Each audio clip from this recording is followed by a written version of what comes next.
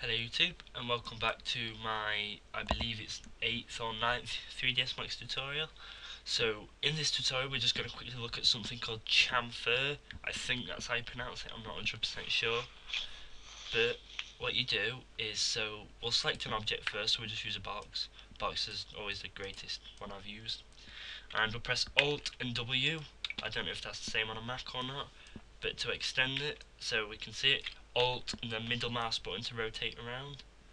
So what we're going to do is click our move tool and right click, convert to editable poly. And what we're going to do is select this edge tool and press Control A or Command A to select all the edges on it. So you can see every single edge is red, that means it's selected.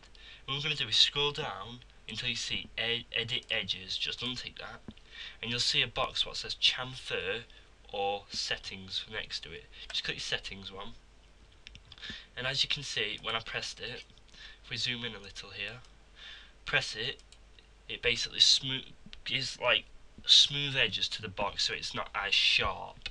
If you've ever done woodwork, I know when I did woodwork in my high school you had to smooth the edges down like rounded just like that to make it look better and so it wouldn't cut people. But yeah, so you have more settings. The first setting is edge amount, so you can make it thinner if you want like a weird cube or something, I don't know. Or then you've got segments, which is how detailed you want it. You can have it so detailed it's like smoothly round, or a couple. And you don't really need to like mess with the bottom one, I've never used it, but basically it's called open chamfer. You can just like delete the edges on it. That's pretty much it.